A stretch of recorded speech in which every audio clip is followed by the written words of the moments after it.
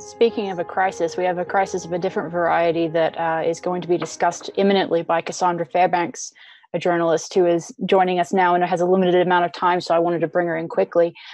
Cassandra, if you can hear us and if you're there, welcome. How are you? I can hear you now. Great. I'm doing well. How are you?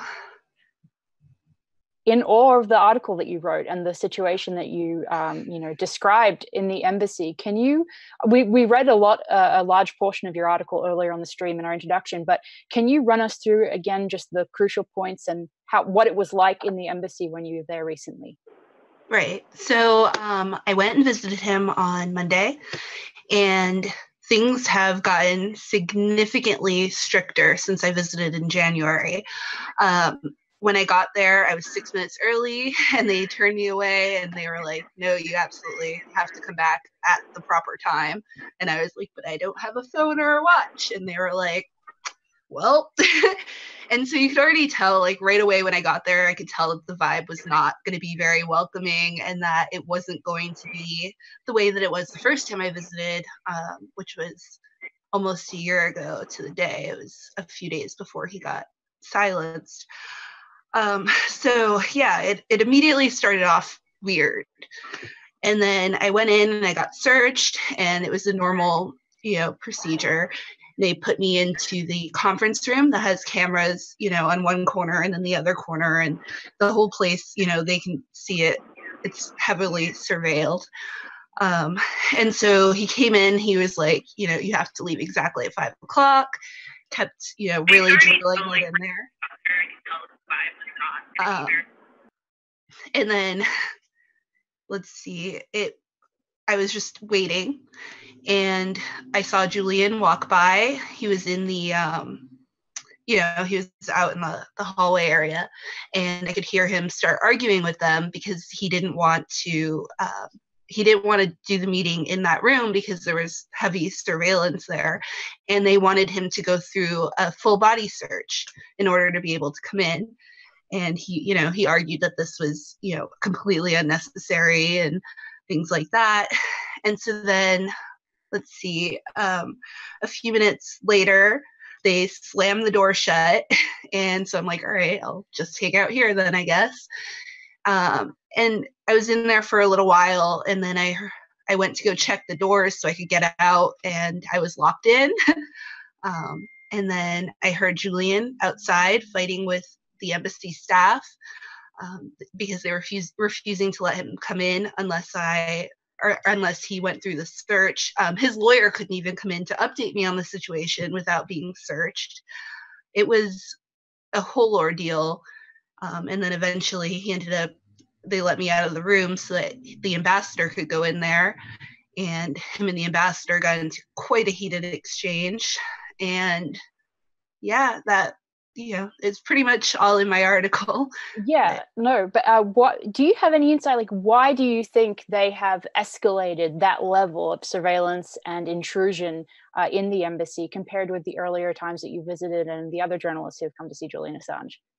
Well, I mean, the first time I visited, there was completely different staff and a different ambassador, and things were a lot friendlier back then. The new ambassador is clearly not as happy about the situation. I guess this was actually only the second time that him and Julian had ever even spoke, and he's in the same building as him every day. So it's pretty tense there, and obviously the U.S. government has ramped up pressure on Ecuador, and they want to make things as uncomfortable as possible for him so that he'll have to leave. It's very clear what they're doing, and they're certainly succeeding in making it unpleasant. Now, Kristen Hafrenson, the current editor-in-chief of WikiLeaks, compared the situation that you described to a prison cell. And I know in your article, you said that it was reminiscent of the times that you had visited a federal prison. Can you speak about that and the degree to which you think it is accurate to describe the embassy now as a prison cell rather than a place of refuge and asylum? I think it was actually worse than a prison. It was way worse than visiting people in federal prison. There, you're still under surveillance, but you can whisper, you can chat with each other. I felt like you have more privacy in visiting somebody in a prison, but it was very similar. You know, in a prison, they search the inmates before a visit. They search you before a visit. They put you into a monitored area. It's the same thing. You know, they strictly enforce time limits. They make it pretty uncomfortable. It was the same thing that they're doing in the embassy. In the prison, there's an exercise yard too, isn't there? And he doesn't have right. Yeah. And there's also medical care, which he doesn't have either. So. Right. It was depressing. I mean, I only got to speak with him for 8 minutes. And it was, you know, supposed to be 2 hours. So it was quite a situation. No, what I really found striking about the insights that you provided in this article is the argument that he had with the ambassador, in which the ambassador told him to shut up. I mean, that is a really extraordinary peek into what's going on there that you provided us, Cassandra, I have to say. Yeah, when I heard him say that, I almost dropped my pen. I was like, what? Did he just seriously? I thought maybe I was hearing things. And then I heard Julian respond, and he was like, yes, I know you want me to shut up. The president has already gagged me. And I was just like, oh my goodness, this is unbelievable. And then obviously the staff around that point noticed that I was taking notes, and they weren't too pleased. So they turned on the TV with this obnoxious music and just kept turning it up and turning it up and turning it up. How much longer can this go on, you think? I don't know. Hopefully not that much longer. Hopefully something will happen and he can be free, but I think they're going to keep escalating the situation until he's either, you know, so uncomfortable and so miserable that he leaves, or they're going to go in there and they're going to snatch him. I mean, that's clearly their objective here. They want to get rid of him, and they're going to make it miserable until they get what they want.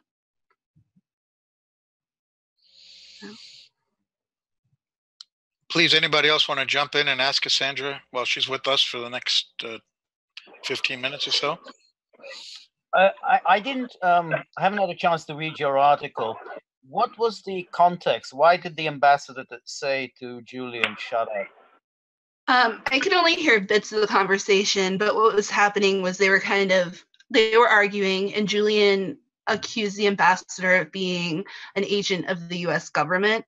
And at that point, the ambassador got pretty angry, and he fired back, and he was like, I want you to shut up.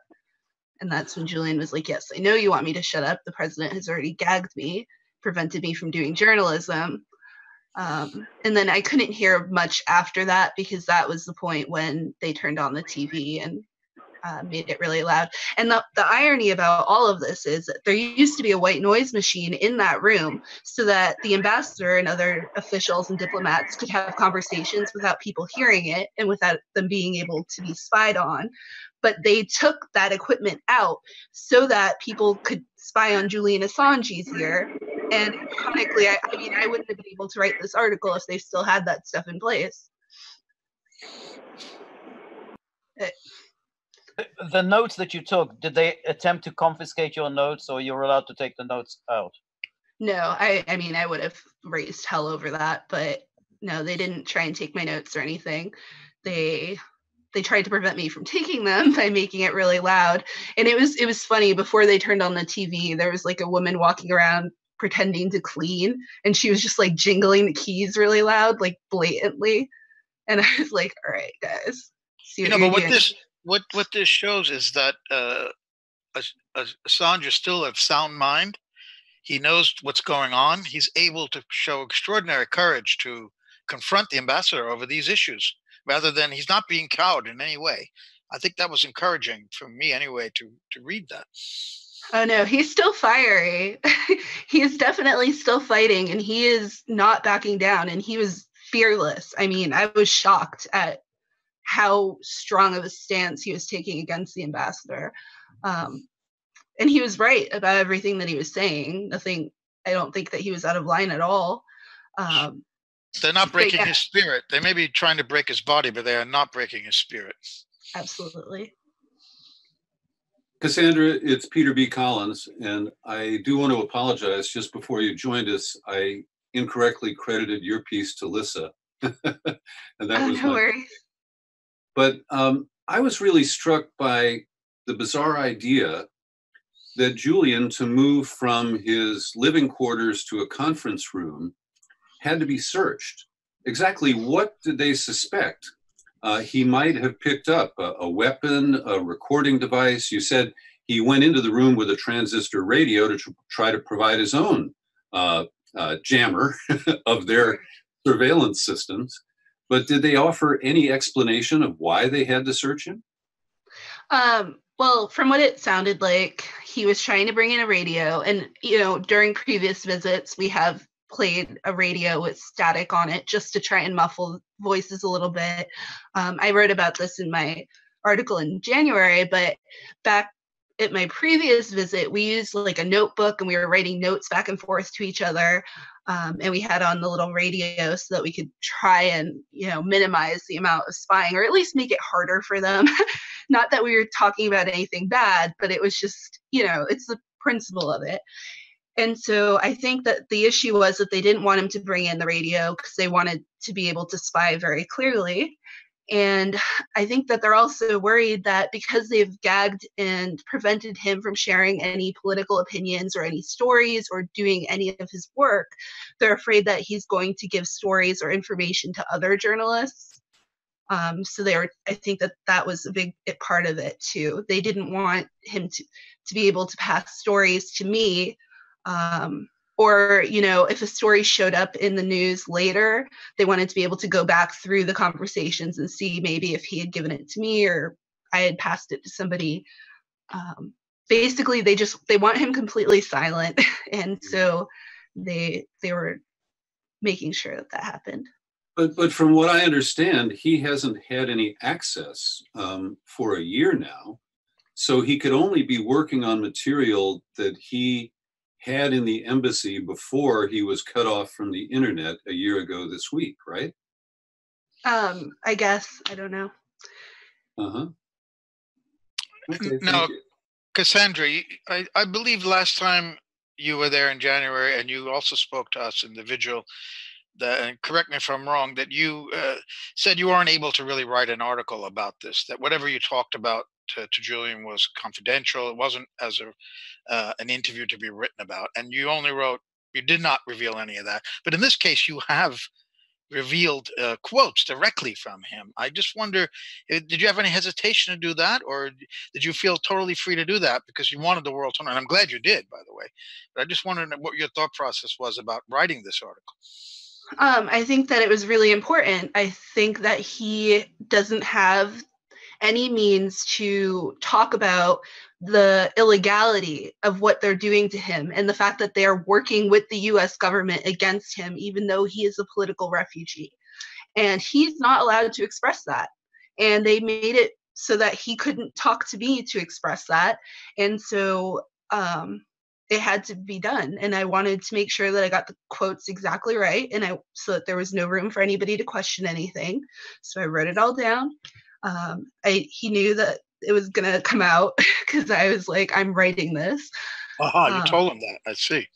But it's, yeah, during our previous meeting, we talked about a lot of things that, you know, I didn't want to endanger his asylum.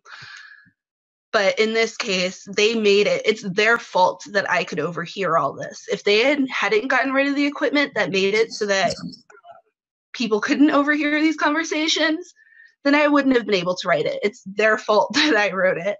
So. Well, and building on that point, I mean, go ahead, Tim. Yeah, Cassandra, I have a question.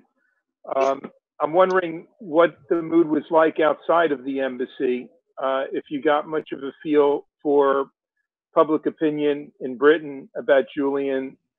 I know that the Theresa May government could possibly fail sometime soon. If it's replaced by Jeremy Corbyn and a Labour government, maybe that'd be a different British government stance towards Julian.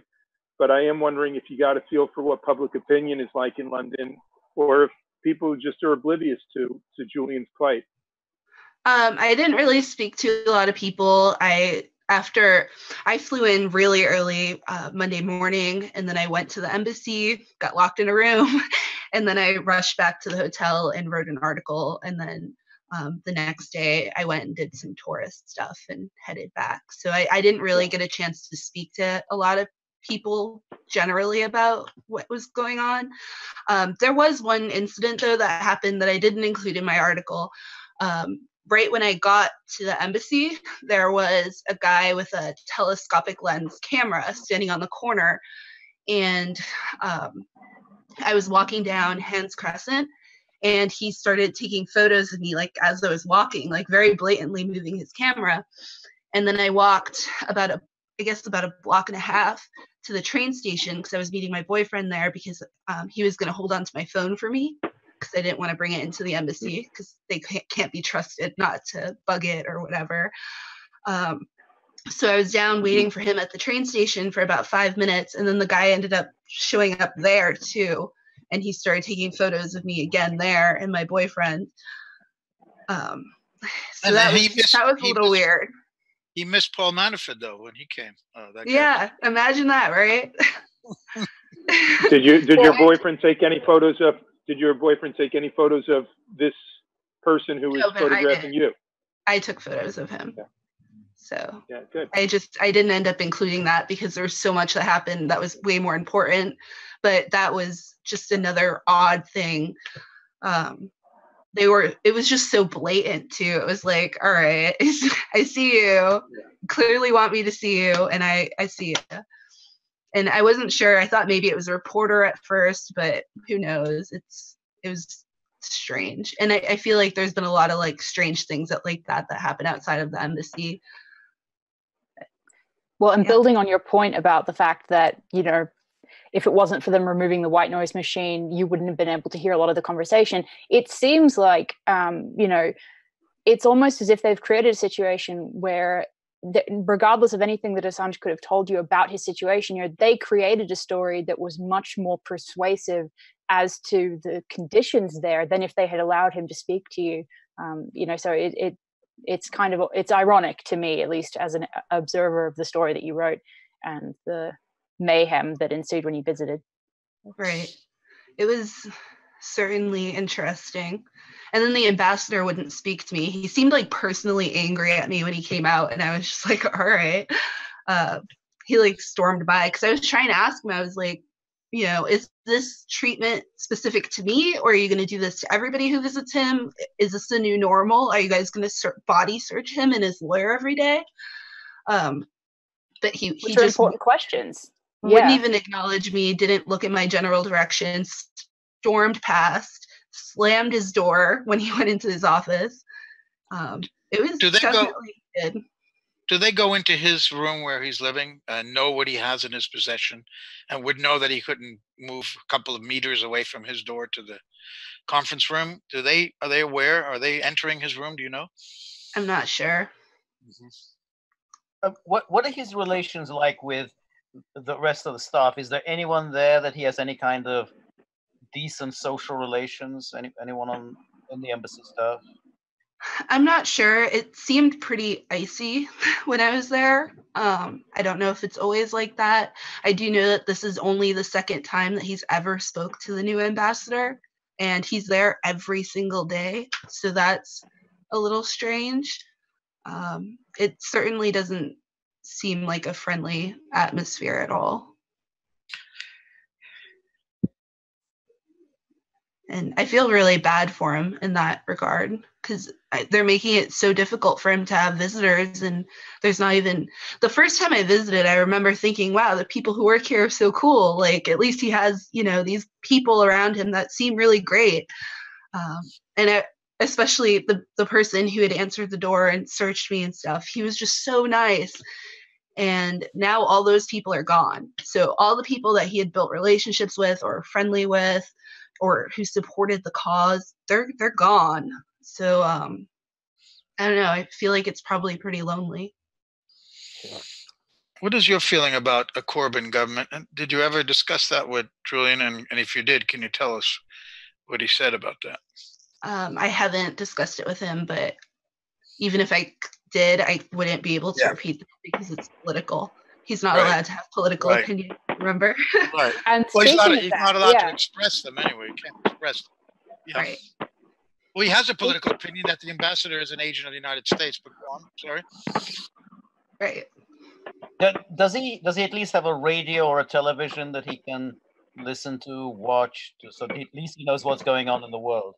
Oh yeah, I'm sure that he doesn't, definitely knows what's happening in the world. He's not totally clueless. He stays very up to date.